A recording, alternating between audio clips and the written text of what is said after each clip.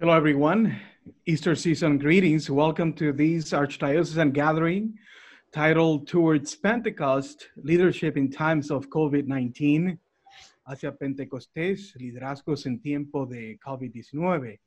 Our goal in this meeting is to accompany you, parish leaders and ministers, to strengthen our local church and to provide guidance on our current ministerial praxis in the midst of this horrific pandemic.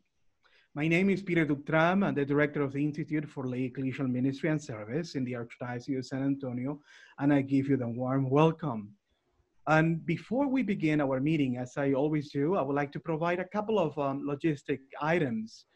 Everyone, as you can see, you are muted today, but you can ask questions or comments by raising your virtual hand by clicking on the icon labeled participants right there at the bottom of your window on the right side of your screen.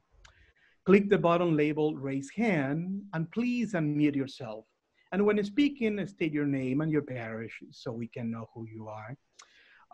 And throughout the meeting, if you would like to submit your questions or comments in writing, you can always use the chat section by clicking on the icon labeled chat, located in the lower right side on your screen.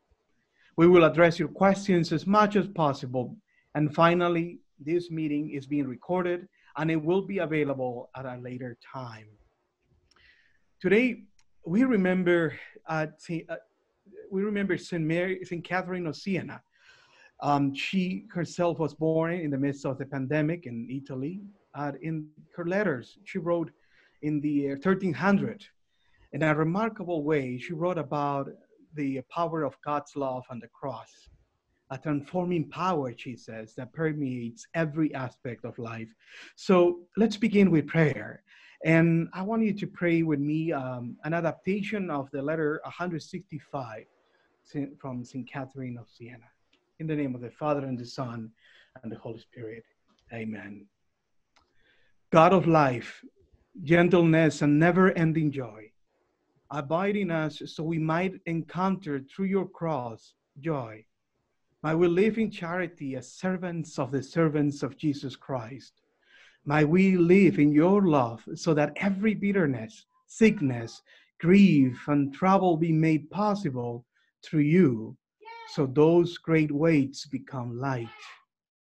Might we never forget that we are not alone, for we are loved, worthy of being loved. Help us, O God, to embrace Jesus on the cross. Set our hearts on fire so we follow you in the truth. Amen. In the name of the Father, and the Son, and the Holy Spirit. Amen. So at this time, I would like to welcome Aaron Castillo. He's the Secretariat Director for Mission, Life, Justice, Peace, Outreach, and Young Adults. Aaron will share a brief reflection on the power of the cross. Aaron, welcome.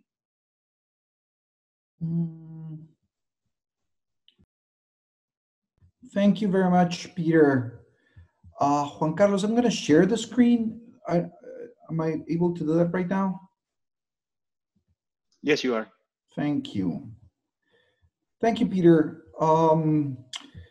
So just as all of you, we have been questioning ourselves here at the Department of Pastoral Ministries, how can we discern what is it that God wants from us in these times of suffering and challenge that we're all facing. And that led us to a reflection on the need to talk a little bit more about the power of the cross, especially now that we're celebrating the resurrection of our Lord. So I just want to share with you a few ideas that have been useful to me, and I hope that might be useful either to you or to the people you minister to. So, I mean, there's no way around it. We are experiencing a time of loss, of suffering, of great uncertainty and anxiety.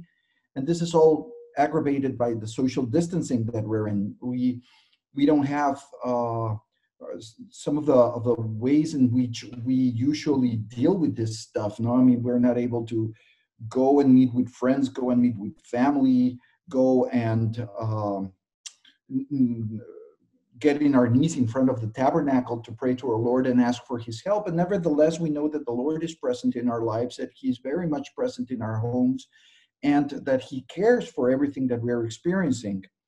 And with these ideas in mind, I have been particularly attentive to everything that I have come across in the past few weeks on the topic of the cross and how the cross can be lived in these times of COVID-19. Here are a couple of articles that came out pretty early in the process in March, and that I recommend. At least they were useful to me. The first one is titled "Christians and the Coronavirus: Prepared to Lose," and it was published on our Sunday Visitor website. And the second one was recommended to me by one of my colleagues here at the department, and it's titled "Spirituality for a Time of Scarcity." And it was published by the National Catholic Reporter. So those might be useful to you. But what I found much more useful in this time was this homily by Father Cantalamessa. Father Cantalamessa, as you know, is the preacher of the pontifical household. And as he usually does, he preached on Good Friday.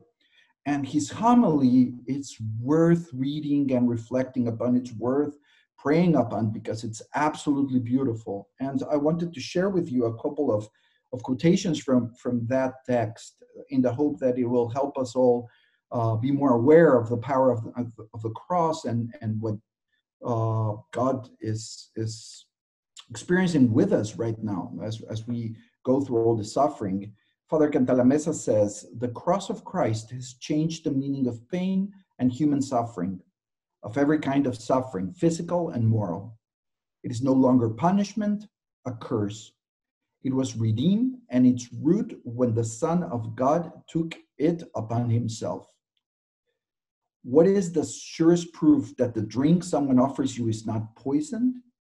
And I found this metaphor about pain and poison, and how to understand that what you're being offered is not a poison, particularly beautiful and useful.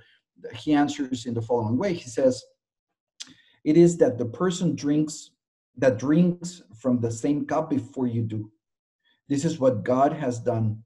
On the cross, he drank in front of the whole world the cup of pain down to its dregs. It is how he showed us it is not poisoned, but that there is a pearl at the bottom of this chalice." And finding that pearl might not be easy right now. It's going to take time and reflection and meditation and prayer and lots of conversations with our friends and spiritual guides. But at the end, we know, because Christ has gone through this same suffering, that pearl is there. And all of this made me think of this woman, Blessed Conchita Cabrera de Armida. We're just about to celebrate the first anniversary of her arrival to the altars. She was declared blessed last year at the Basilica of Guadalupe, and she's one of the founders of the religious order that our Archbishop belongs to, the Missionaries of the Holy Spirit. And when I was young, I attended a church that was under the care of the missionaries for many, many years. And it was there that I came across this image of the cross that was revealed to her by our Lord, and that has a lot of meaning. And every single item within the cross means something. The dove, of course, the Holy Spirit, but that little cross that's on top of the heart, and then the heart and the light. Every single element means a lot of things. But I just wanted to finish this reflection reading with one of the explanations that you can find in the internet about what the big cross means, and it reads as follows. It says, "It is a symbol of our human condition that Christ wished to make his. It also signifies that our daily cross, united to Christ's, participates in the redemptive value and allows us to reach intimacy with him.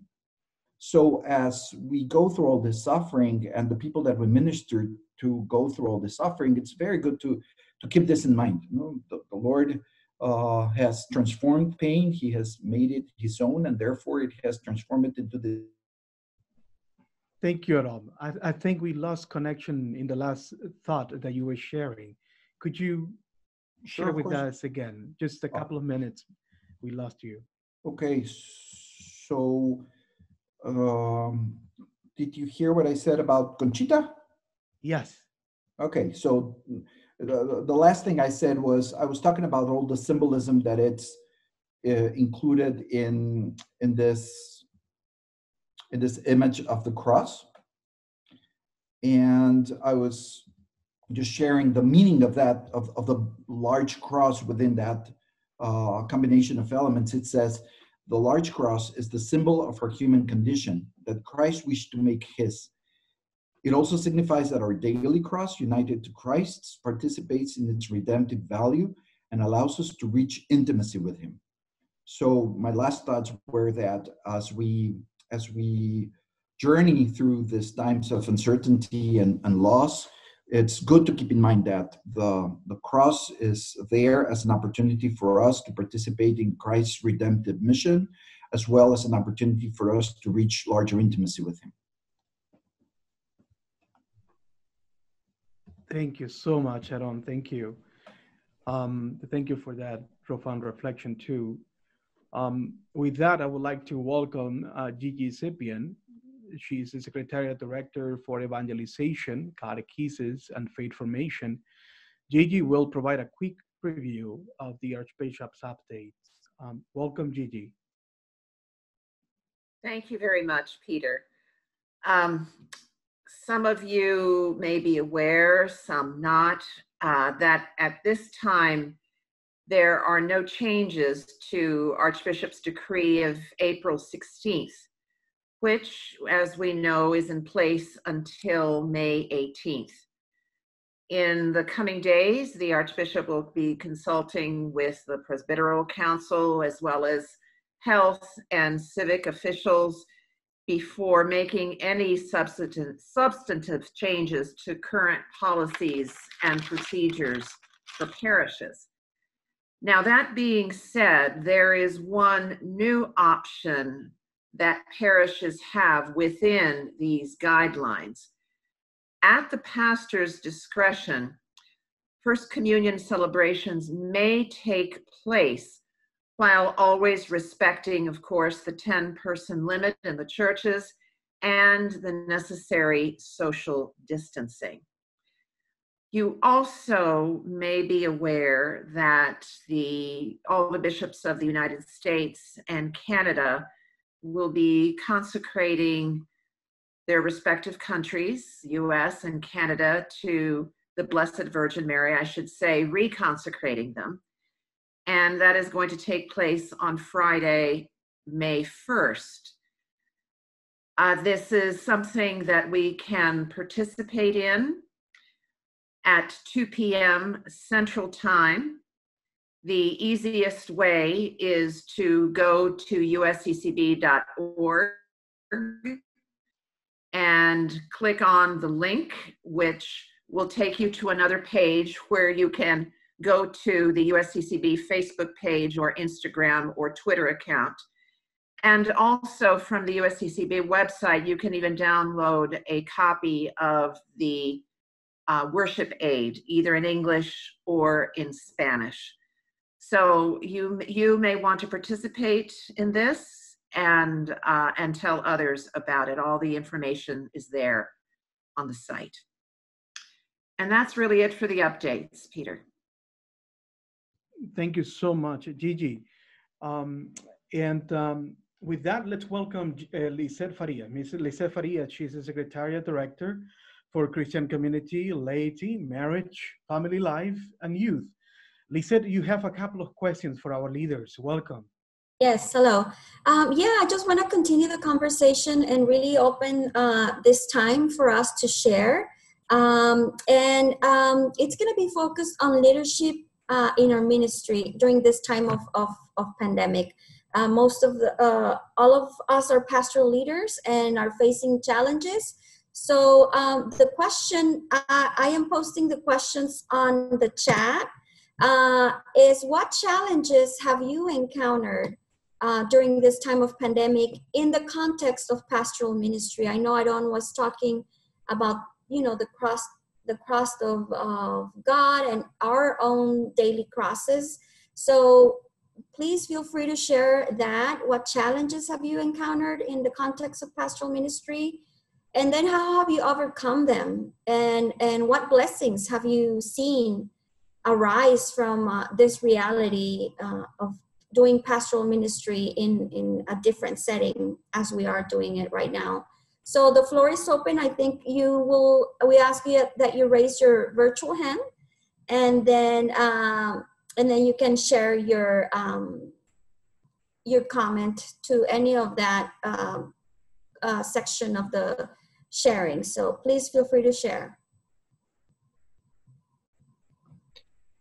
Peter, this is Rick Olivares. I'm on a cell phone and I don't know where my virtual hand is. You're fine, Rick. Go ahead. So consequently, Lizette was saying, what challenges have we faced as pastoral leaders? Well, obviously, the obvious ones are exactly, the inability to gather as a group. Considering that as catechetical leaders, as pastoral leaders, one of our main objectives is to bring people together. So obviously, we are all doing programs like Zoom or Facebook. As a way to still stay connected. As I tell my students, it at least gives us an opportunity to see each other's eyes, and to make that connection, because that is what we are all about. And overcoming it beyond that connection that we're using the media for, it's also that whole idea that for instance, many of my students don't want to communicate on Zoom. It's that whole camera shy situation. So trying to help them to overcome that, I think, has become an interesting challenge. It's hard enough to get them to overcome discussing things in person, let alone now that they're being, they're on a camera, they're being recorded, so to speak. So that has been interesting. So the blessing, I think, that's come with that is that students have actually started to overcome that. It has been very nice to hear from them finally after 1 or 2 or 3 meetings. They're feeling comfortable enough to communicate their thoughts and their ideas in such a way that they have the floor. There is absolutely no other way to explain the fact that they are the center of that particular attention once that little green square pops up around their picture or their video. So those are just some basic ideas that I think we've been going through. Not to mention the fact the challenge of working with all the different populations that are currently not at the parish. Thank you, guys. Thank you, Rick. Lizette, we have another, Velma Sproul. She wants to share. Go ahead, Velma, if you can unmute yourself. Thank you. I don't know if Velma maybe lost connection. If in the meantime we have somebody else. Yes, we have on the chat, it says, Teresa says that the biggest challenge has been being able to get in touch with parents who don't read bulletin and keep up with the changes, especially with email and so forth. Joan is also sharing resources and says and suggests to follow up Bishop Mike. He has special prayers this Friday regarding the consecration that Gigi mentioned. So it would be good if you are on social media, if you want to follow Bishop Mike for that. Hi. Oh, hi. Hi, this is Sylvia from St. Dominic's. Oh, yes. Hi, Sylvia. How are you? One of our challenges has been that now as things, with that announcement from the governor and everything, one of the things that I found out, especially our young adults, they are so eager to somehow get a close, be close together and pray together and talk about things that the first thing they ask, well, would this be open for us to meet in like a parking lot with separate distances and talk about experiences? And that's something that is a challenge with me, because the first thing that I'm trying as a leader is to keep them safe, to keep us all safe.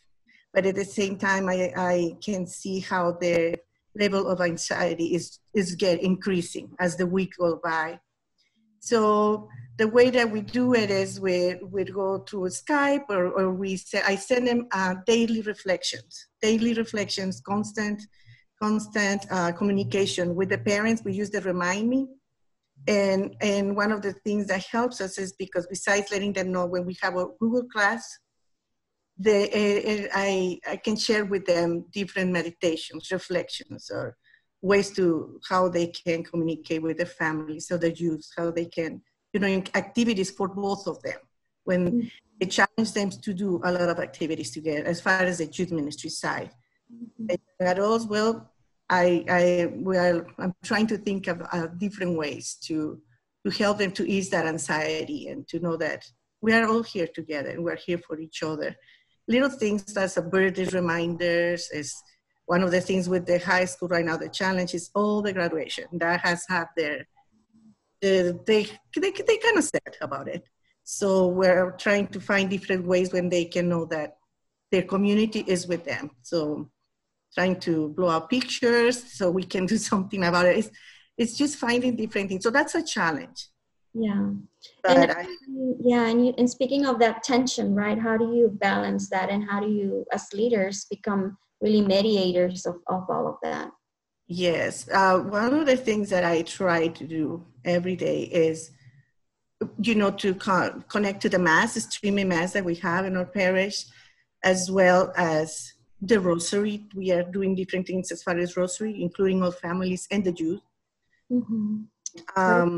And then myself, I have to find time to meditate, to pray, to reflect, because I believe, and to find different ways of, to learn more about different ways and how to cope with these anxieties and what is the best way to help them. There are so many resources, but because I believe that right now, especially in these next 2 coming weeks, we need to pray, we need to find our peace, we need to remember that we are going to be the ones that are going to be facing them. So we need to build ourselves, our spirituality. That's what we need to feed our spirituality, so we are given to them. We're able to give anything to them. Continue to grow in all aspects. Thank you, Sylvia. Thank you. Peter, do we have time for one more, or was Velma able to share? We have one more minute for somebody else if you want to share. Last comment from someone. 1 minute at the end. But thank you, Lisette, and thank you for posing these very important questions. Now I would like to welcome Father Eliodoro Lucatero. Father Elio, he is the Secretariat Director for Liturgy and Christian Prayer. Father Lucatero, welcome. Thank you. Thank you, Peter, and I'm glad to be able to share a few thoughts with all of you about this time, the season that we are living, in spite of the circumstances, the joy of the resurrection of the Lord that is leading us into Pentecost. Although it may be a rocky road right now with this pandemic, not being able to celebrate our liturgies and with publicly, and so to having to adapt our liturgies to the circumstances, it has been a challenge for everyone, for the people, for the leaders, for the celebrants, for the those who are presiding at our liturgies. And so this year we are, as you know, celebrating Pentecost on May 31st. And so far the Archbishop has set up a date for the 18th of May. We are not certain still what is really going to happen after May 18, if this is going to be extended or is it going to be limited still to more than 10 people, perhaps again back to 50. We don't know.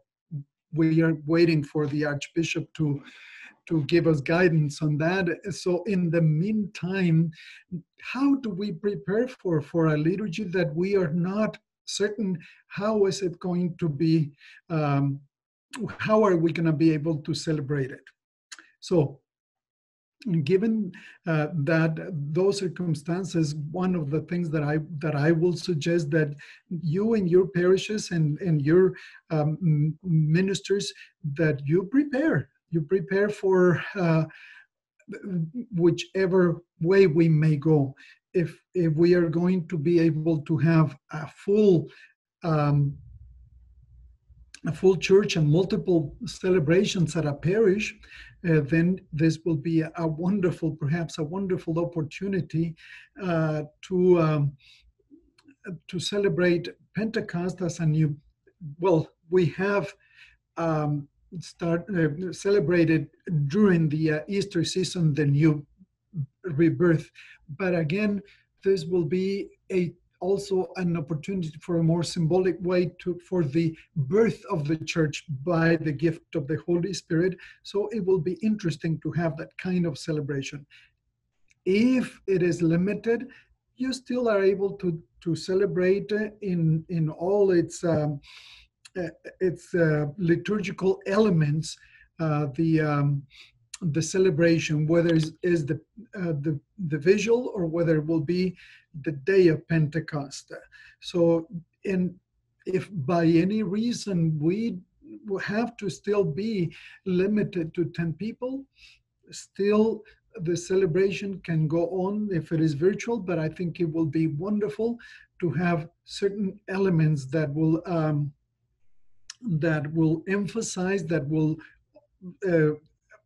overline or highlight the elements of this gift of the Holy Spirit at Pentecost, as a way for us to continue on, and that nothing will stop us whatsoever from having that joy of the celebration of the gift of the Holy Spirit to the church.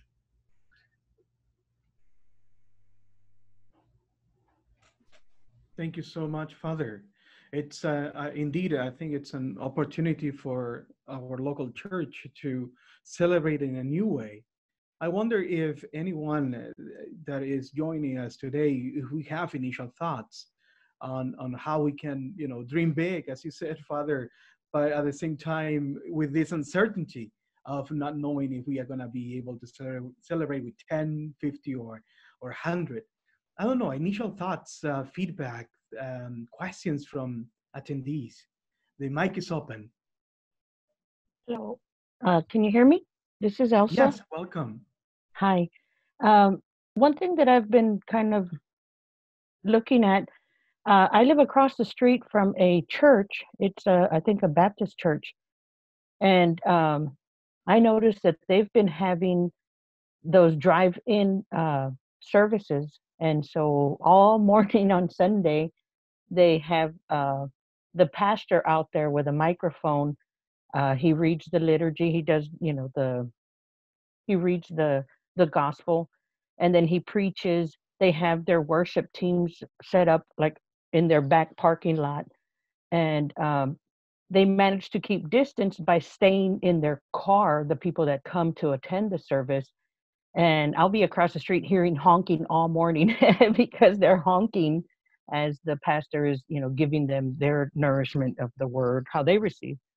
And so I was thinking, like, maybe not necessarily a drive-in, but at some of the parishes I've seen where some like schools or other places are doing like a parade. And so I don't know if like some kind of a celebration where we don't spend time with each other, but drive by at our local parishes and maybe have that as a symbol of how we still continue to, share that time together and celebrate our Lord and what he has done and how the Holy Spirit will come.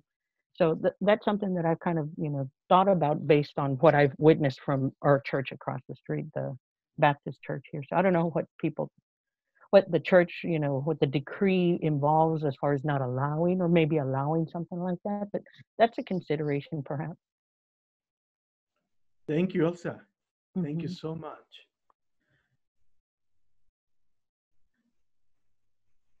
Keeping the community united, celebrating together. Thank you. Any other feedback, question, comments How can we dream big as we approach the Feast of Pentecost? Joan says in the chat that we will be happy to provide the Archdiocese with a virtual novena in anticipation of Pentecost. So that's coming up, by all means. Well, thank you, Father. You are going to stay with us, so if we have other questions, we'll be able to ask you, right? Thank you, thank you. And now then, I would like to welcome back Aaron Castillo. Aaron, you also have a very important question and comments to share with us. Welcome back. Thank you very much, Peter. Just as Lisette did, I'm posting a question right now in the chat. It reads, what are the plans that your parish or ministry has to continue supporting our parishioners' basic needs? How can the Archdiocese assist you in those efforts? And to put a context to this, I was recently reading an article titled, What Do Christians Do in a Plague? And the short answer to that is they pray and they serve. They serve those who are most in need. And yesterday evening, I hosted a meeting with Young Adult ministry leaders. And one of the things that they shared in a space just like the one that we have right now was the efforts that a certain parish is doing to keep its food pantry open. And everything that comes with it, because in order to be able to provide food to those that need, those who need it, others have to donate that food, and therefore it requires logistics and a large effort that is precisely the kind of thing that we have to do right now. So we would like to allow a few minutes for you to share with us either things that are happening in your parish or ideas that you might have and you want to share with the rest of those who are here in the meeting about how do we serve at this time of need. Hello, this is Sylvia again from St. Dominic's. In our parish, they have St. Vincent de Paul, and however, there is a group of ladies that will be with my ministry who by asking donations amongst the community, they prepare plates, meals for different families that are in need right now. And another group, it's like a team effort. Another team bakes the cookies, a separate team puts them in bags, a separate team puts together all the meals, and another couple of ladies, they go and they deliver them with the precautions needed, of course. That's one of the things that they are doing. Another thing is that the same beautiful ladies, they are somebody takes care of donations of material, elastic, and then there is a couple or more that sews all the masks. So they have been delivering masks to the hospitals, to the first responders, and to anybody that let the office know that they are in need of masks. So this is a continued work. It's everyday work. And like you said, it takes asking for donations and everything. But that's what they're doing, and they're doing a beautiful job right now. Thank you. Thank you, Sylvia.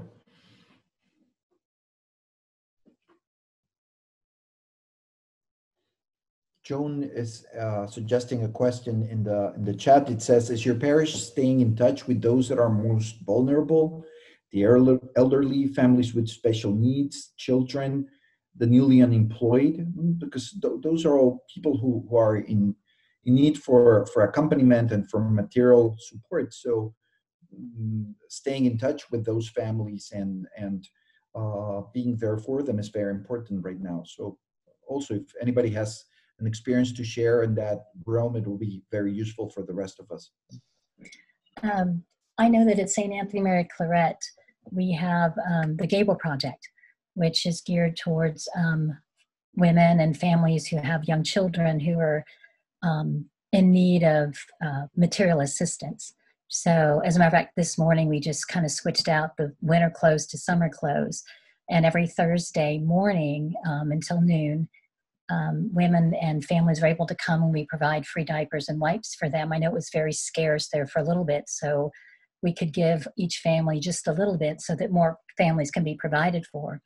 And then in the evening also, we're open until 5 p.m. So that's something that we're able to provide. And whether they're in our parish or not, we just provide it, citywide. And there's a lot of mothers, single parents out there that are really desperate for just necessities, whatever that is, to make sure that they are able to provide for their children. So that's something that we're doing. Unfortunately, we had to close our pantry door because we were not unable to, we ran out of food. And I think last time, I don't know which chat or Zoom I was on, but I think that Catholic Charities said that they could bring a truck out to help us. So I know that that's something that we're in the process of trying to do to reopen our pantry door, especially, I'm from St. Anthony Mary Claret, so we're kind of out in the northwest side of town. But anyways, that's something that I think we need to try to get moving again, because we've had to close our pantry door, but Gable Project is still open for assistance. So if you know of anybody in your parishes that are needing diapers and wipes, please refer them to Gable Project. Thank you very much, Marty, for sharing with us. And I'll be happy to contact the folks from Catholic Charities to let them know about this need. And in this week's edition of our newsletter, we included the latest on the different projects that Catholic Charities is offering right now. And there's lots of useful information there, as well as opportunities for people in the parishes to either donate or volunteer. And of course, Catholic Charities, it kind of centralizes help that then goes out to the whole community. So it's a good way to support everyone. And yet, all these efforts that are being done in individual parishes are so important. Thank you. Thank you so much. So how about, Aaron, if now we open up the forum for your questions or comments, so we can continue share about what your parishes are doing to reach out to those who have that have the needs. But let's open the forum then for your question. If you have any other question to Father Lucatero, to Gigi, to Lisette, this is our time. Yes, can you hear me? This is Yolanda. Welcome. And I would like to share with you, and just going back to Aaron's question about how do we serve. And I have discovered that it's, at this point for me, it's been more about doing versus being. And what I mean by that is exercising the ministry of compassionate listening. And I've discovered that that's one of the areas in which I have some of the people that I work with within the different parishes that simply reach out for that sole purpose. It's just to share and just to have someone listen. And I think that and totally understandable in this, that we feel very incompetent of what do we do, that we may bypass that. That's one of the most important, is to be able to be there and just listen to one another. And so that's just what I wanted to share in my take on it. Thank you. Thank you, Yolanda. So my name's Sue Torres, and I work at St. Joseph Honey Creek in Spring Branch. And to kind of piggyback onto Yolanda's comment, we have a rather strong new evangelization team. And so when COVID kind of was causing a lot of concern and question, they were very quick to act, gathering a list of volunteers that were willing to make phone calls to a vast majority of our parishioners. And I think, just to hear the concern, the genuine interest that their parish was there for them was so comforting for many. And in the process, they developed a script and, prayed together with the person on the other end of the phone, asked if they had any special needs, whether it be spiritual, food, monetary, and they gathered a list and reported that back to our pastor and some other staff members. And I think it was very well received. Again, just being able to have a human contact. And then from our point of view as staff, it was really good to kind of even update our database with proper phone numbers, email addresses, and things of that nature too. So that was just one thing that we found to be beneficial. Thank you. Thank you so much, Sue. Thank you. We still have time for a couple of more. Hello. Welcome. My name is Frank Pelliner. I'm from Our Lady of Guadalupe Parish. I'm a deacon that just transferred from New Hampshire in October. And people can see my knee. I can't figure out where my camera is so I can show you my lovely face. Anyway, I think one of the things that I've experienced is the resilience of our parishioners in doing a lot of things for themselves and for one another. We have a monthly rosary on Saturday mornings at one of the parishioners' houses, and obviously we can't do that at this time. And so they've gotten Zoom meetings going, and you see some of the less proficient and older parishioners learning a new technology to be able to express wonderful tradition of rosaries together. We have some of our homebound ministers who can't go to see the elderly, making calls, making regular contact with them, and then sharing that information with the rest of the team. Our axemen have been sending out emails. I think one of the things we're doing out here at Sanctus Ranch is the Divine Mercy Chaplet at 3 o'clock every day and broadcasting it, streaming it from Facebook page. So those are some of the things we've tried to do. Thank you. Thank you so much, Deacon. Thank you.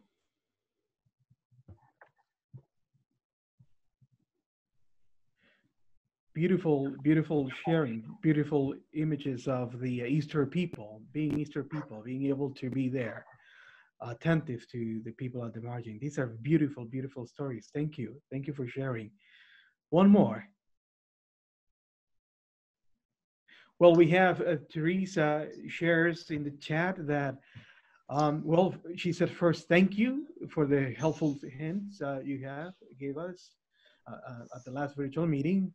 And she says that she's now having the special needs class and regular classes and a picture to our parish of the sacred place they have created. And Tammy continues saying that one thing that they do is keep younger children engaged. And she reads the storybook live on Facebook. Beautiful. Every Tuesday at 6 p.m. Beautiful. The presence of the church actively being there for those who are in need of that connection, of that compassionate listening, as you, Yolanda, were mentioning. Beautifully, beautiful. Well, once again, thanks to everyone for joining us today. But before we finish, let me acknowledge and thank our Secretariat Directors, Lisette, Aron, Gigi, Father Lucatero, and also Juan Carlos Rodriguez. He is the guy who does amazing things in the background to make this meeting as smoothly as possible. Thank you, Juan Carlos. So to finish our meeting today, I would like to invite Gigi to lead us in a closing prayer for everyone that has been affected by this horrific pandemic. Gigi, lead us in prayer.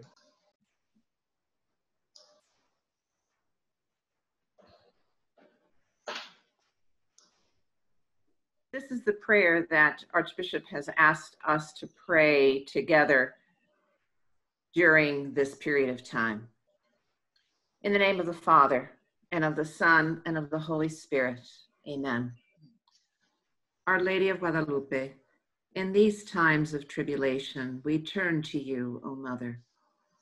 See with compassion the suffering of your beloved sons and daughters affected by the coronavirus pandemic. throughout the entire world. Ask your Son to have mercy on us, bringing healing to those infected and protection to all your children. Jesus Christ, Savior of all people, grant us courage to accompany and care for the entire world in the wake of sorrow and uncertainty. We seek refuge in you, and according to your promise, deliver us from this danger. Amen.